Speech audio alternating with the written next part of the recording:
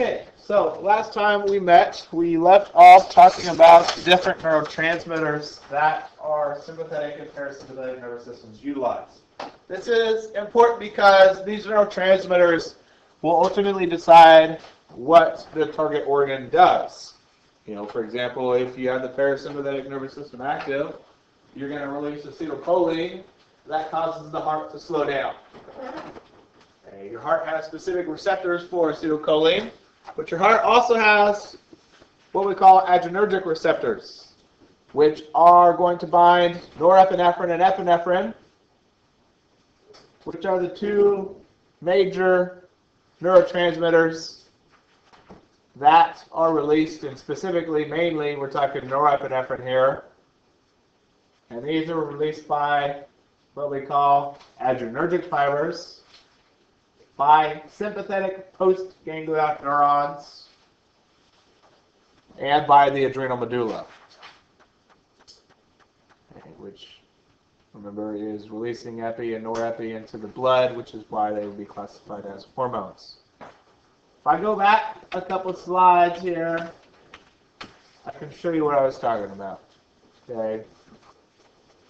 Remember, acetylcholine is released by the first neuron no matter what.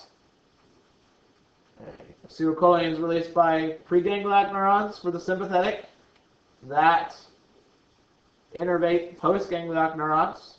They also are released, acetylcholine is also released by preganglionic neurons at the adrenal medulla. And then with the parasympathetic, it's acetylcholine by the pre and the post. Okay. Now, there's a good chance you might see one or two of these figures on the test, where I might ask you, which is being shown, somatic, parasympathetic, or sympathetic. If it's somatic, we know it's going to be somatic because there's one neuron. If it's sympathetic, the first is going to be short and the second is going to be long. If it's parasympathetic, it's going to be short, or it's going to be long, then short. Long pre, short post. Okay. I might even ask you which neurotransmitters are being released. Without knowing, you might, or if you don't know, your best guess is probably going to be acetylcholine. Because look, acetylcholine, acetylcholine, acetylcholine, acetylcholine, acetylcholine. The only place that's different is with the sympathetic postganglionic neurons, which release norepinephrine, and then the adrenal medulla, which releases epinephrine and norepinephrine into the blood as hormones. There is one variance to this rule. Okay. Norepinephrine and epinephrine, specifically norepinephrine, are not always released by the postganglionic neurons. We can see that here. When the postganglionic neuron innervates sweat glands, it's going to release acetylcholine again. So it's acetylcholine, then acetylcholine again, versus for everything else, which would be like your heart muscle, your blood vessel, smooth muscle, it's going to be norepinephrine at the first, or it's going to be acetylcholine at the first synapse, between the pre and the post. The second synapse between the postganglionic and the effector will be norepinephrine. The receptors that bind norepinephrine and epinephrine are called alphas and betas, alpha adrenergic, beta adrenergic, and there's several different classes of those, but these are the two majors. Okay. Alphas usually have excitatory effects, like causing blood vessels to constrict, and blood vessels constrict when the muscles contract, okay, which means that the muscles are excited. Betas can be different. In some cases, they can be more excitatory. In other places, they can be inhibitory. For example, beta 2s will dilate smooth muscle, which means that they relax the muscle. Versus like beta 1s, we find these on our hearts, they cause the heart to beat stronger and faster. Okay. So in some cases, like here with the beta 2s, they inhibit. Down here with these, they excite. Okay. This collection of figures might also show up on the test. Okay, so make sure you know it as well, along with the neurotransmitters that are released. And the receptors, because that's really kind of the main thing. We were talking receptors here and neurotransmitters. Now, there are several drugs that can either act like a neurotransmitter or inhibit the binding of those neurotransmitters to their receptors. So drugs can be an imposter or a blocker of neurotransmitters. We can classify those that bind to receptors and activate them, which means that they're like a mimic or an imposter, as agonists. Phenylephrine is a nasal decongestant. That's an example of an agonist. An antagonist does the opposite. It binds to that receptor and prevents the neurotransmitters that are naturally produced from binding to it, which means that they will not produce the effect. The example would be beta blockers. Anybody ever heard of beta blockers before? Beta blockers are a group of drugs that people get put on, like if they have heart disease or high blood pressure. What beta blockers do is they block the beta receptors, like these beta 1s that we just talked about. If they block the beta receptors, that means the heart won't go faster or stronger. And that's going to lower your blood pressure, because when your heart speeds up, your blood pressure goes up. Okay. People get put on these, like I said, when they have heart disease or after like a heart attack, which is unfortunately a very common situation in America. So if you end up in the medical field in some sort, there's a good chance you're going to be dealing with patients that have beta blockers in their system.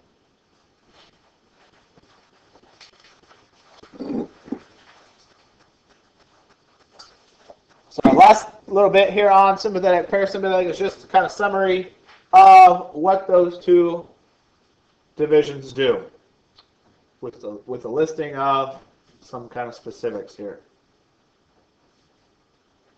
Once again, the sympathetic nervous system is activated in response to a stress that increases that fight or flight response. And that's going to provide us with mechanisms that allow us to either fight or flight, which are both examples of a physical activity. Okay. So it can be like a life and death situation, like running into a bear or running away from a bear, or something as simple as, hopping on a treadmill. You have to activate the sympathetic nervous system. In order to exercise, and we'll talk about this in detail later in the semester, it requires energy. What is our body's favorite form of energy? ATP. So we're going to do everything we can to make ATP. Okay. Now, dilating our pupils isn't really related to that, but that helps us see better so we can run or fight better. Our heart rate's going to go up, our blood pressure's going to go up, which means that we're pumping more blood. Okay. The blood pressure goes up because we constrict the blood that supplies or blood vessels that supply our kidneys and GI tract. Because when we're running away from a bear, are we worried about digesting the food that we ate earlier or making the pee? No. What we're trying to do is get the blood to our working parts, which are skeletal muscles, cardiac muscles, and then our liver and adipose tissues, because that's where we store glycogen, which we're going to try to break down to glucose, because we can use glucose to make ATP. And we break down fat, which can then also be used to make ATP. Now, we make ATP aerobically, which means we need what? Oxygen. And where is oxygen? The air that we breathe, right? So that's why we dilate our airways. Breathe in more air, more oxygen, more ATP production. All those things allow us to contract our muscles in either fight or flight. On the other end of the spectrum is the parasympathetic responses, which are all active in you guys right now. We call this the rest and digest response. If you can remember the acronym SLUD, those are kind of the 5 things that are produced when we have that parasympathetic nervous system active.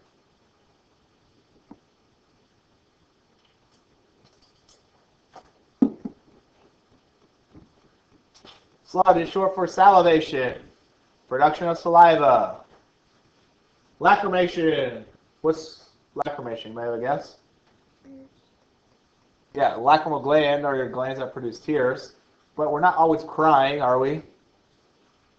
but we're producing fluids that keep our eyeball from drying out. So that's what lacrimation is.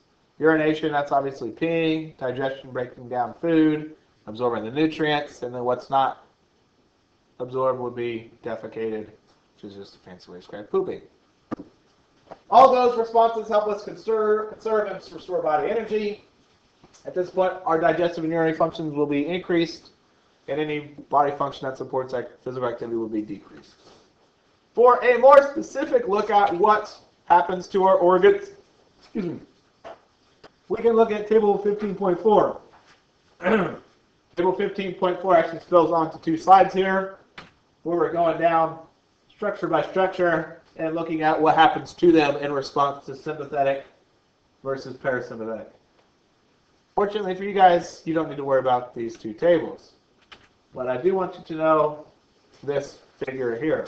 It's kind of is a simpler way of showing what's happening.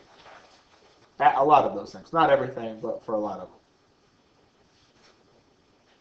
On the left there, you have the parasympathetic division and what it does to various things. For example, it constricts your pupils versus sympathetic, which dilates them. It's important to understand that these various organs, like our eyes, are going to have input from both sympathetic and parasympathetic.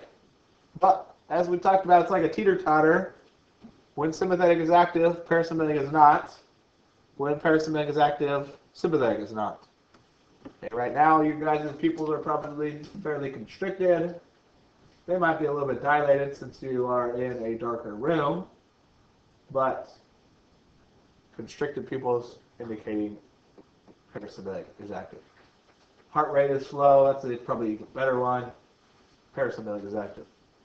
Heart rate will accelerate if the sympathetic is activated. There will be several questions where I ask sympathetic versus parasympathetic stuff, so make sure you know. Last thing I want to talk about in this lecture are autonomic reflexes and the integration and control of our autonomic nervous system. Now, the great thing about autonomic reflexes, they're actually very similar to somatic reflexes. They both utilize 5 parts of a reflex arc: receptors, sensory neurons, integrating center, motor neurons, and effectors.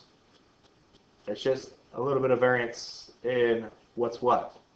And we'll talk more about these reflexes than the ones that we talked about on Wednesday. And we don't really ever get back into stretch reflex like tapping on the tendon of your knee, causing your leg to kick out. But we will talk about things like blood pressure changes and what our body does in response to them. Changes in our body when we digest food. Okay, so we'll talk about some of these various autonomic reflexes at various points in the semester. Okay. Here's what an autonomic reflex arc is going to look like. Just like the figure, pretty much anyway, that we saw on Wednesday for a somatic reflex. It begins with sensory receptors, which are going to be the dendrites of a unipolar sensory neuron. In this case, this is going to be a spinal reflex because the spinal cord is involved.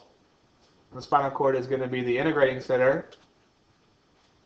But for most of our autonomic reflexes, the main integrating center is going to be in the hypothalamus and brainstem. Something I'd probably highlight. For things like blood pressure, we have to send those signals up into the brain and let the brain sort it out and decide what to do. Okay. Remember how the hypothalamus does just about anything and everything, especially autonomic. Well, it's going to be the major control center of these autonomic reflexes. Now, some reflexes, like urination, defecation, do use the spinal cord, so that doesn't mean that this figure is completely wrong. Just not all of them. Most of them will actually involve the brain instead of the spinal cord. Okay. Now, a big difference between somatic and autonomic, as we know, autonomic uses 2 neurons to get to the effectors. The preganglionic neuron and then the postganglionic neuron. And then where they meet is autonomic ganglion. Another big difference is who's being the effectors. With somatic, who are the effectors? Not cardiac or smooth muscle, but skeletal muscle. With autonomic, it's going to be smooth muscle, cardiac muscle, or glands, as we see here. Okay.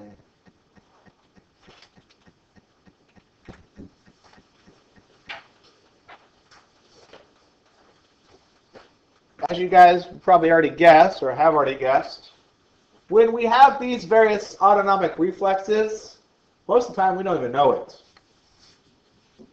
We don't necessarily know when our heart changes a few beats because our blood pressure drops, or when we start our breathing to speed up a little bit because our O2 levels drop. Most of the time, these things are done without our conscious awareness or perception. Okay. As previously mentioned, back on Wednesday, we talked about our hypothalamus, and that it is the major control and integrating center of our autonomic nervous system. Input for this autonomic nervous system structure comes from visceral functions, like, well, I'm not going to say like, but comes from visceral functions, olfaction and gestation. Remember, olfaction is smell, gestation is taste. Also receives input for changes in temperature, blood osmolarity or water levels, and levels of various substances like hydrogen ions or O2 or CO2, among many other things that we find in our blood. Receives input also from our limbic system. Do you guys remember the nickname for the limbic system? This was our emotional brain. Emotions will provide the hypothalamus with ways to change our reflexes. Think about what happens to your blood pressure due to various emotional responses. We'll talk about the role that the limbic system has with that later in the semester. The output will go down to the brainstem and spinal cord from the hypothalamus, and if it's for sympathetic responses, it's going to come from the posterior and lateral parts of the hypothalamus.